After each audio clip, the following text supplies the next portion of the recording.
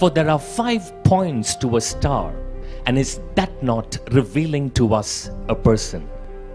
There's a reason why there were 5 witnesses to the birth of Christ, and there's a reason why Isaiah gave 5 attributes to the name of Christ when he said, "He shall be called Wonderful, Counselor, Mighty God, Everlasting Father, the Prince of Peace." There's a reason why there were 5 wounds to the body of Christ when they hung him high and stretched him wide and pierced him on his left hand and right hand and in his left foot and right foot, and the final one at the side.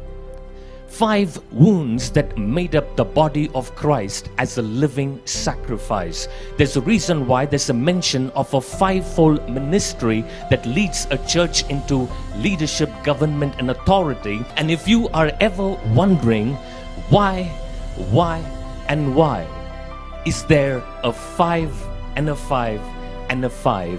For 5 is a significant number to God. It's the number of grace. And so, as we begin to trace that star that represented God's grace, we begin to understand that it was grace that guided them to the birthplace.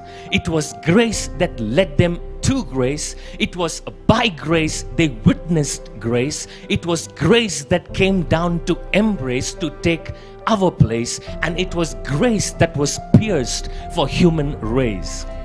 And everyone who got in touch with this grace, everyone who paused to really stand and understand what is this grace, their hearts were set ablaze, and they never stopped singing all their life. Oh, amazing grace, amazing grace, amazing grace.